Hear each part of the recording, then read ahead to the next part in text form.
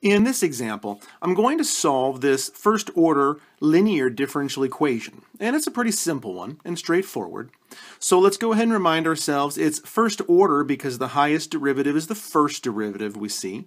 And it's linear because it can be written in this form: y prime plus some function p of x times y equals some function q of x. And of course, p and q are both functions in x.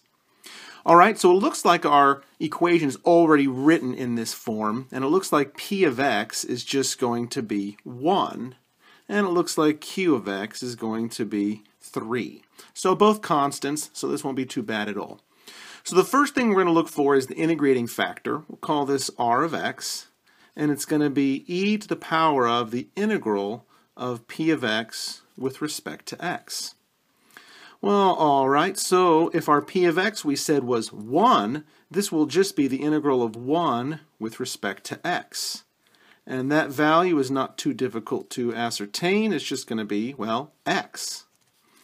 So we see that our integrating factor r of x is going to be the expression e to the x. So what are we going to do with this e to the x? Well, we're going to multiply it through this equation on both sides. So let's see what that looks like. E to the x times, and then we're going to multiply it through this equation. So every single term is going to get an e to the x. So this ends up being e to the x y prime plus e to the x y equals 3 e to the x.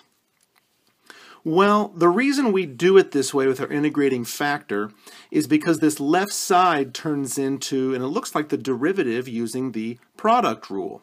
So we have e to the x y prime and then e to the x y. So when I integrate from this product rule, I'm going to end up with e to the x y, and that's going to equal the integral on this right side of 3 e to the x with respect to x. Okay, so this integral is pretty standard. So we'll end up with just 3 e to the x plus c. So in order to solve for my y now, I'm going to divide every term by e to the x. And when I do that, my e to the x's cancel here and here. So I'm left with y equals 3 plus, and it's c divided by e to the x. But what I'm going to do is go ahead and bring this up and make this c times e to the negative x. And this will be my solution. And y equals 3 plus c e to the negative x.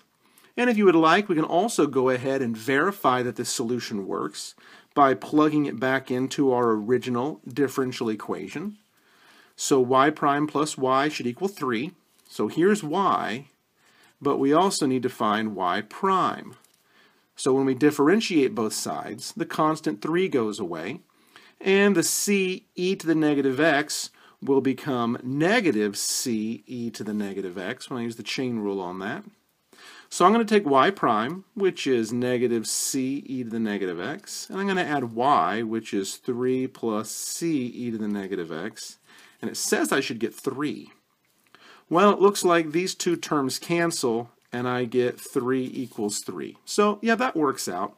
So right here we have the solution then to our original first order linear differential equation.